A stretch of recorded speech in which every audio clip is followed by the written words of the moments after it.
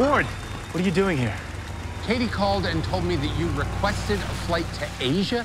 Where are you going, Danny? It's complicated, okay? Well, here's something simple. I'm standing between you and the plane. Don't try and kung fu me, man. I can take a punch. Look, I have to understand the legacy of the Iron Fist. My place in it. Hai Ching Yang helped Davos get his hands on a corpse of an Iron Fist. Whoever supplied the body may have the answers I need. Call them on the telephone. It's not that simple. It's part of a larger journey. I've got to find my true path in this world. Yo, man, that guy right there, our special guest, Heather, like us, I don't know if Tom really realizes it, but we actually share a lot in common. We're both a part of the Marvel Cinematic Universe. I want to welcome Tom Pelphrey to the show. Tom, what up? TP. Hey, guys. Hey, Sway. Thanks for having me. How you guys doing? Doing great, man. Man, I don't know. I want to start the conversation. First of all, I think you're amazing. I'll tell you why. But you were in Iron Fist. We were in Luke Cage, and we were just as shocked as probably, I'm assuming you were, when all the Marvel shows didn't get renewed. What did you? How did you react to that? Yeah, it was pretty surprising. I mean, it kind of happened across the board really fast. But you were on Luke Cage, so you worked with my buddy Mike Coulter. So Mike Coulter and I went to the same college. Okay. And so he was there when I was there. So yeah, small world. Oh, wow. Mike Coulter, and I stay in touch with Mike. Y'all went to Rutgers? He went to Rutgers? Yeah, exactly. So Mike was in the graduate acting program, and his last year at school was my first year in undergrad. You hear that? That's Jersey, Sway. That's Jersey. That's a Jersey thing, Sway. You wouldn't understand it. The Jersey Tom, I'm trying to teach him the ways of New Jersey, but he's conformed to Oakland, so he's stuck in Oakland world. So I'm working on him, Tom. Keep working on him. Keep working on him. Man, we got Tom Pelphrey, 2-time Emmy-winning actor. You know, I used to watch you on the soaps. I remember seeing you on the soaps, and I remember also seeing you on Banshee as well. And it's like, yo, this guy keeps popping up. But you did well with Guiding Light and As the World Turns and all these different soap operas. You've done something that a lot of soap actors who are on soap operas have a hard time doing, and that's transitioning from soap operas to the big screen. How hard was that transition for you? Well, it definitely was a transition, and at a certain point, there was a lot of money on the table that I had to say no to. That's part of the difficulty of walking away from any job, but certainly on the soap, there was a point in time where there were job offers and a lot of money, and it was a decision that ultimately that wasn't all that I wanted to do, but in order to move on, try other things, there had to be a discipline of saying no to some money and believing in myself and moving on. But it took a while. When you finally came to your senses and start saying yes to the money, well, I was going to say, listen, it took a while. There was definitely things that I was like, what the hell did I say no to? Hey, man, I can only imagine, like, if you can, like, not now what you get paid is so different, but what was your first significant check outside of soaps that you went, oh, shit, I'm glad I made this decision? Like, what was the range? Yeah, it was probably, really, that kind of money probably wasn't until Banshee, where I was like, I see how this works now. And that was, to be honest with you, like I was on Guiding Light for 2.5 years right out of school. So, I'd left that job by the time I was 25. As the World Turns was just a few months. And so there was like 5 or 6 years there where you just didn't really make money again, which is okay. But yeah, it's definitely a grind. Damn. Can you even imagine that? That's the life of that's acting, man. You got to be really dedicated and committed to it. I read somewhere that we're all in this quarantine, and because of that, it's been hard for a lot of actors trying to find work from home.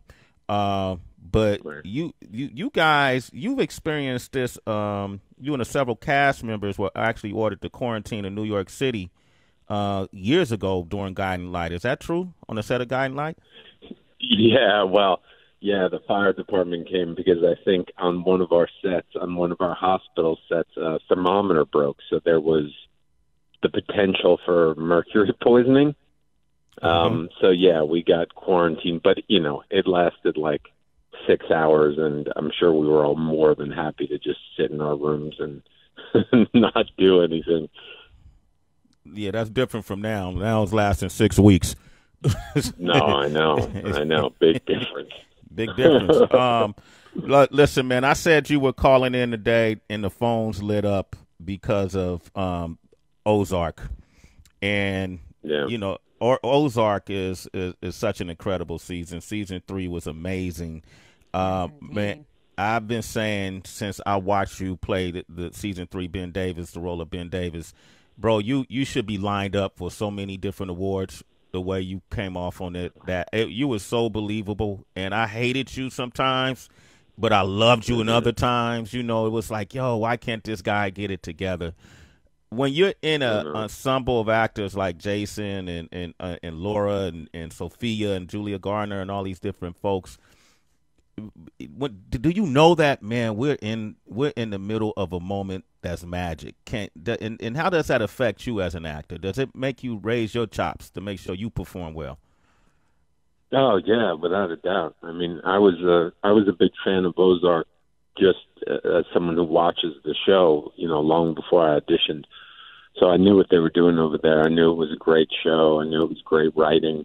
And then, yeah, when you get a chance to work with actors like Jason Bateman, Laura Linney, Julia Garner, Janet McTeer, I mean, these are people that, I mean, some of them like Jason, Laura, Janet, these are people I've looked up to since I was in college at Rutgers. You know, these are people whose work that's inspired me. And so, yeah, when you show up to work with them, it's on a different level. And there's a version of that where you kind of get to meet some of your heroes and work with them where it might be uncomfortable, or there might be a lot of ego, or there might be a lot of drama. That was not the case on Ozark. All of these people were wonderful human beings, extremely welcoming, very generous with their time and with their energy. Made me feel like I've been there with them from the beginning, which creates a really magical, safe, beautiful work environment that is not the case always. You know, it's kind of rare. So, yeah, getting to work on Ozark with those people is obviously a great opportunity. And whenever you work with really good actors, it makes you better. Like, that's just the bottom line. Like, when you work with somebody, you always want to be working with people who are better than you because they raise your game, they teach you things. You know, leaving Ozark, I felt like I left a better actor than when I went in. So many people felt such a connection to your character, even through like all the annoying spurts that came along with it. And so I'm wondering, because of what the incredible job that you did, was there ever a point that some of your coworkers or the directors were like, dang, maybe we shouldn't have, spoiler alert, killed you off? No, I mean, I feel like the truth is that story is self-contained, and part of the beauty of that character to me is the fact that it kind of had to end the way that it did. You know, I feel like they almost set it up, the character of Ben, right from the beginning when he's in the classroom with the kids. Like, you kind of understand his sense of right and wrong. You kind of understand, obviously, his temper.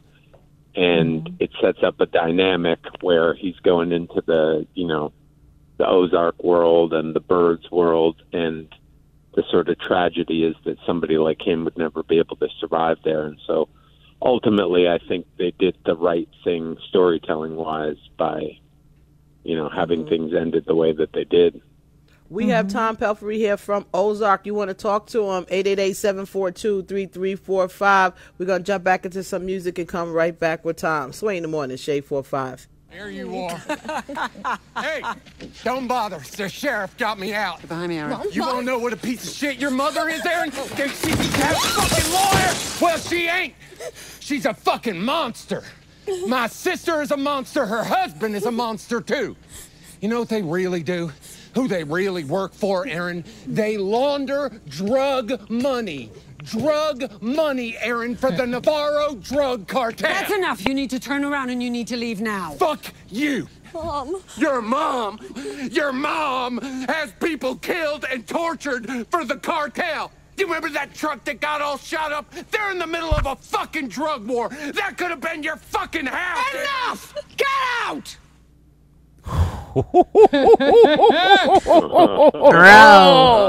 Man, that's Tom Pelphrey on the line with us, who played Ben Davis in season 3 of the series Ozark, and that was an incredible scene. Hey, man, when you listen to that, doing my angry acting. What's that? Yeah, I mean, and he laughs. You hear my angry acting. Man, I mean, are you able to step outside of yourself and go, oh, shit, I killed that scene? Well, you know, it seemed like that. It's like when it gets emotional sometimes like that, you don't even really remember exactly how it goes, which is usually the best sign that you're in the right place, that like that you're kind of outside of yourself and you're kind of just letting it come through you, and then when you're done, you're kind of just exhausted and you don't remember exactly how it went. But no, it's a matter of like, I feel like you can feel when you're connected and you can feel when you're being truthful. And then sometimes the only check you have of like, was I right to think that that was connected or truthful, is when you see it, it's kind of like, does that look how it felt? Yeah. And, you know, that scene did. So then that's kind of the measure of, for myself, whether I think it was good or not. And then, you know, for other people to decide whether they like it or not, of course. But like, yeah, you can kind of tell when you're in the scene in the moment that you're connected, that you're working off your partner, that it's real, that something is coming up maybe that surprised you. And those are usually all the good signs that you're in the right place. Yeah. Tom, speaking of place, Sway mentioned earlier in the show, I grew up in New Jersey as well. And for you, nice. I don't know. Yeah, man, for you, did it ever feel like, even though New York City can be like a train ride up or a bus ride away, and wanting to be in the industry, did New York City and making it big ever just feel so far away? If you could speak to that to some people that may be listening that live in smaller towns. Oh, God, yeah. Yeah, of course. I mean, yeah. I think the thing is like whenever you take a step back sometimes and look at it down the road, down the line, big picture, especially if you start comparing yourself to other people, it can be intimidating, and that can feel overwhelming. That can feel like it's going to be impossible. And I think the thing to do is to combat that, you know, wherever you're living, small town, whatever, is just, you got to keep your head down. You got to just do your work. You know, like whenever I will pull back and think about like, is this going to happen for me? Can I make it? Will I succeed? It's like, that's when the fear comes in. That's when the self-doubt can come in. But I always feel good when I have my head down, when I'm focusing on my work, because it's like, what's in my control? You know, what's in my control is that I'm taking care of myself as a human being. I'm taking care of my health. I'm keeping my head straight, which, you know, sometimes takes more work than others. And then I'm working on my craft. I'm learning how to be a better actor. If I'm not working, I'm in class. It's like, these are all things that I can control. And like, it just feels better on top of it when I'm working, when I'm focusing on work, when I'm focusing on making myself better. I feel better, and then I'm not thinking about whether or not I can succeed. And of course, the irony here is the more time and energy that you spend focusing on yourself, focusing on making yourself better, the greater your chances of succeeding are. You know, and I think it's a dangerous temptation that we can all fall into, where you start looking into the future, you start looking at what everybody else is doing, and you start comparing yourself. And the thing is, it's useless. It's useless information. Like, somebody else's journey is their journey. Their life is completely different than yours. You start comparing where you're at to where they're at, it is just not useful information. And all it does ever is make you feel bad. I would imagine. You know, so I think the advice is just focus on yourself. Just control what you can control. Do your work. Tom Pelphrey is here, play Ben Davis in Ozark. There's a lot of people on the lines, and I promised that these callers will be able to talk with you directly.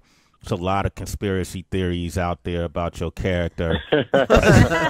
You know, we got to get answers right now. That's really, you know, we did the butter up. Now we trying to get the answers. So I want to I'm gonna let Alyssa fire the first shot. She's in North Carolina. Good morning, Alyssa. How are you? Good morning. How are you guys? Doing great. Go ahead. Great. Yeah, I have a question because I got super obsessed with the show recently. Just started watching it because we're all obviously locked inside. But I need to know whether or not if there's any chance that you were coming back to the show because you ended up being my favorite character and completely obsessed with him. So needed to know if there was any chance because I started this whole like conspiracy thing that since they didn't show the body and they did it and they killed off the other person, I won't say for spoilers. Right. I need to know whether or not you're alive or not. Well, first of all, thank you, Alyssa. Yeah, I've heard some of these conspiracy theories. Some of them started in the hair and makeup trailer when we were still filming, but I do believe that Ben might actually not be there anymore. Only because I feel like that is the strongest version of telling that story that there is. I may be wrong, and for sure, we don't know 100% for certain. But yeah, I personally think that might be the end of Ben. Well, I hope it's not. Again, you did terrific. Again, you became my favorite character so quickly. Like even the first episode, I just said I loved him, and he just resonated with me. And like people, like I have my own problems, and I just felt it on a personal level. So I think that's what brought me to him more. But again, you did terrific. Yeah. Thank you. I love you guys, and thank you, everybody. It's Sway in the Morning. All right, you're a citizen, Alyssa. Sway in the Morning. That's beautiful. Love you guys. Alyssa. Love you too. I feel like Tom kind of left it open ended though. I didn't get it for certain 100%. Right. You know what I mean? Like y'all felt me on that, right? Yeah, a little ambiguous. A little ambiguous. Okay, I see what you did there, Tom. Lisa's on the line from Tennessee. Hey, good morning, Lisa. Everyone. Hey, Lisa. Hey, Lisa. Hey, Tom. Hey, Tom, Lisa. I want to. Hi, how are you? Go back to. I'm very well, thank you. I really like your work. I want to go back to Banshee and that character you played, and then the character you played in Iron Fist. Like, there's a versatility in each character you play. Like in Banshee, you were this, that guy that you were, and you transformed and wanted to be good and be the police officer. And then in Iron Fist, you were like this asshole, right? And then in the end, like you had this heart, and you were really, for what's his name, Danny. So just the versatility in the characters you play, and how you transform that and express that on the screen is really good. I really enjoy your characters. Oh, thank you very much. Yeah. Iron Fist was Banshee was the kind of job that made more sense to me in terms of my temperament, I suppose, and how I usually get cast. Iron Fist was the one that surprised me a bit at first. I was like, you want me to play the billionaire kind of jerk in the suit? Because any acting job I'd ever had, it's almost always blue collar. I definitely never got to wear nice clothes before. So, yeah, Iron Fist was a bit surprising, but then the character really grew on me. It's very, very different character from who I am, so it was a lot of fun to work on. I thought the writers did a good job of making him pretty funny, too. Yeah, I agree. Lisa, great question. You're a citizen. Let's Sway in the Morning. Yo, so... Wow. Okay. Thanks, Lisa. Flaunt it, Lisa. People don't dress up in Jersey? What does that mean? No,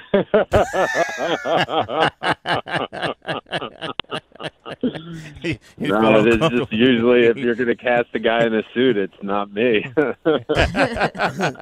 That's a Jersey thing, Heather. All right, we got. That's hate. Nothing but hate coming from. That's hate right there. Now, okay, so, observation. Mary Jane in Boston. Good morning. How are you? Hey, Mary. Good morning. Good morning. Hold on, I have to turn my radio off, I think. Okay, you know the rules. Damn, shit. Tom's on the line. He won't be here forever. Mary Jane? Damn, Mary Jane. Uh-oh. What the hell just happened? She sounded like she was getting out of her car. Maybe it switched over to like from her Bluetooth in her car to her earpiece, and she just lost us. She lost us. Okay, D'Artagnan is in North Carolina. Good morning. How are you? Morning. Oh shit! Damn. Okay. Hi. Good morning. Hello. Yeah. How you doing, bro? Hey, good morning, Sway. In the morning, Ben. Tom. How's everybody doing this morning? Good. How you doing? Oh, I'm great, man. I'm a soldier down here at Fort Bragg, North Carolina, man. I've been a big fan of yours ever since Banshee. Like, that was a very good series. Like, you came out, playing that racist cop that, like, had a change over to, like, love everybody, That was great. Mm-hmm. And then to see you on Ozark, and then you went to, like, a whole different place with that. Kind of like Lisa was saying earlier.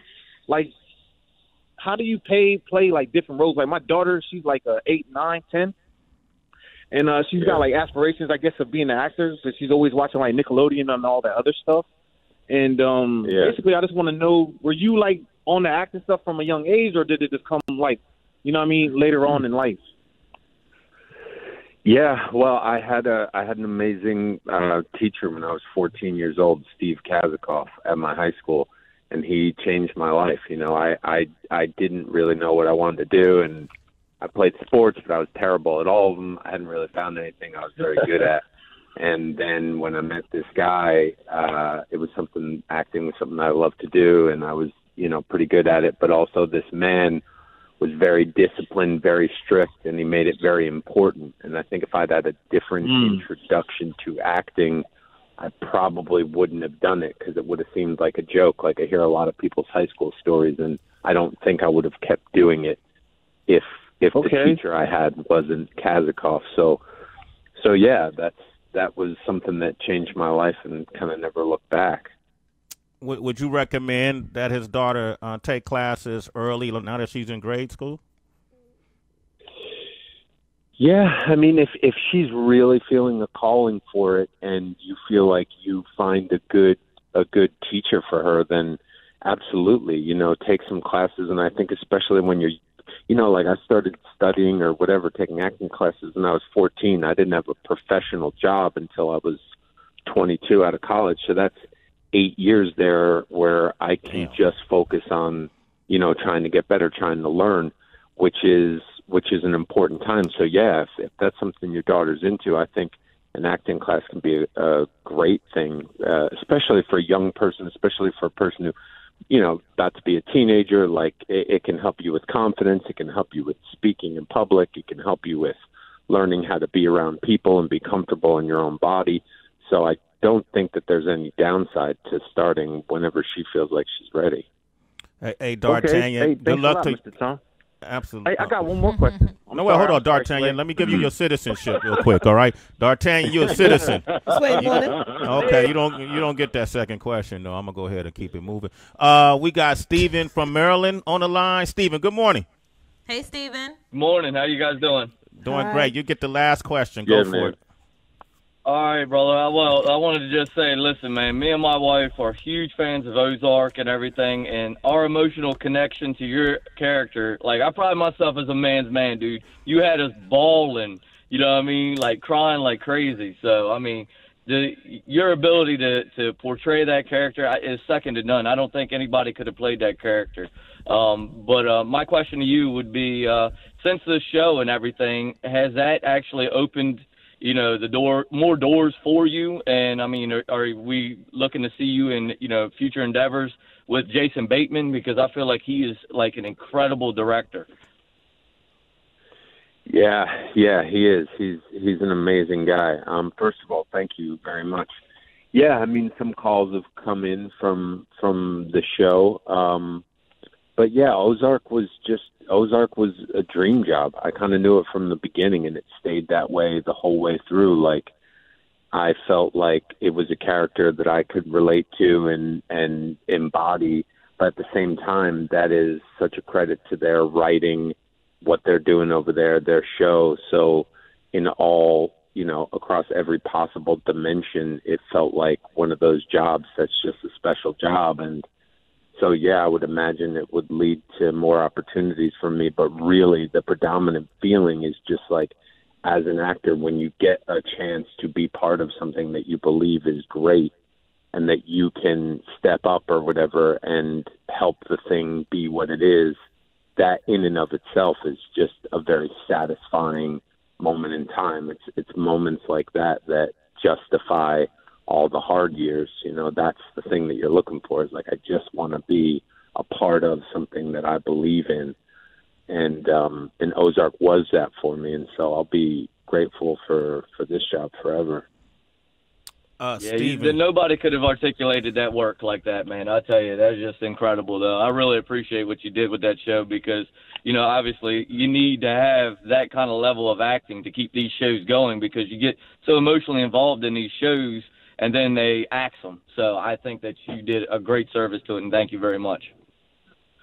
Thanks so much, man. I really appreciate that. Thank you. Man, Steven, you're a citizen, bro. Sway in the morning. Tell your wife she's a citizen, all right, too. Guys. All right, man. Okay. Thanks, man, Steve. Tom, this could happen. We could do this all day. I don't know if you see. You got a lot of people who respect your work, but congratulations, and even taking on a character that had, clinically, it was bipolar disorder, right? That Ben had? That's right, yep. Yep. And I'm wondering, what kind of reaction did you get from that community on the way you portrayed the role? A lot of people have been reaching out on social media and stuff, and some of the messages are just really touching, and it's all you want to hear, which is just to say that from some of the folks who have reached out, and they might have a family member or a son or a parent who is dealing with bipolar, that the messages say that there were things about Ben in Ozark that really captured the truth of what that was for them. And, any time that you can shed some light on an issue like that, and feel like you're telling some version of the truth of it, and that gives people comfort to be seen or heard or understood on some level because they're seeing some version of their situation reflected back at them, then that's why we do this. Like, that's the ultimate praise, and that makes me feel really good and also happy that there's that character out there that, these folks can relate to, and grateful that we didn't mess it up. Mm-hmm. Absolutely. You definitely didn't mess it up, and I think it probably made some people who are unaware actually do the research and find out more about it. You did an excellent job, Tom. When the quarantine is over, if you're ever in New York, come see us, man. It's just across the bridge. I would love that. I would love that. Okay. Awesome. You ain't got to wear a suit. Yeah. Just be yourself. All right. Tom Pelphrey. Nah, it's good. I'm trying to understand. Tom, take care, Tom, and you're a citizen, brother. Educate them on Jersey. I got you. Thank you guys so much for having me. All right, absolutely. All right, Tom Pelphrey, man. I can't believe we got that guy. That was just like a on my wish list, and it actually happened.